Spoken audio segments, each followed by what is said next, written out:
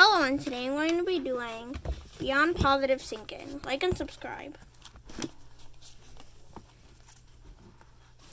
How positive self-talk and positive imagery can work for you, part 2. In computer language, there's a term called GIGO. That's pronounced giggle. It stands for garbage in, garbage out. What it really means is that if you can feed a computer all the wrong data, then ask it a question, you can expect to receive the wrong answer. Now, what is the link in any computer? The computer programmer is the weakest link, of course. If the programmer's perception of reality is incorrect, then his or her input will be incorrect. That means that the data fed into the computer will be incorrect, and then the feedback from the computer, which called upon to solve a problem, will be incorrect.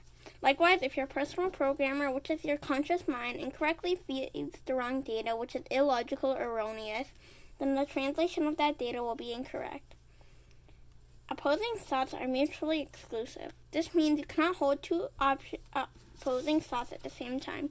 You cannot think I can and I can't at the same time about the same thing. So it is important to look at and program your dominant thoughts. Emerson said, "We become what we think about all day long," and that's very true. You and I are walking, talking evidence of our beliefs. I'll do part 3 soon.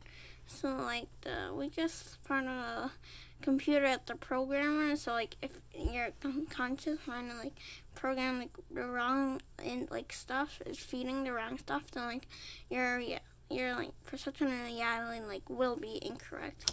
And a part of your prescription is a book about how my mom went from being a doctor to buying apartments, and it goes over how she found them, how she bought them, how she paid for them, some of her mistakes, and what she learned. And it's on Amazon, so you can buy it there. Okay, I hope you like that. If you did, just like and subscribe. Bye!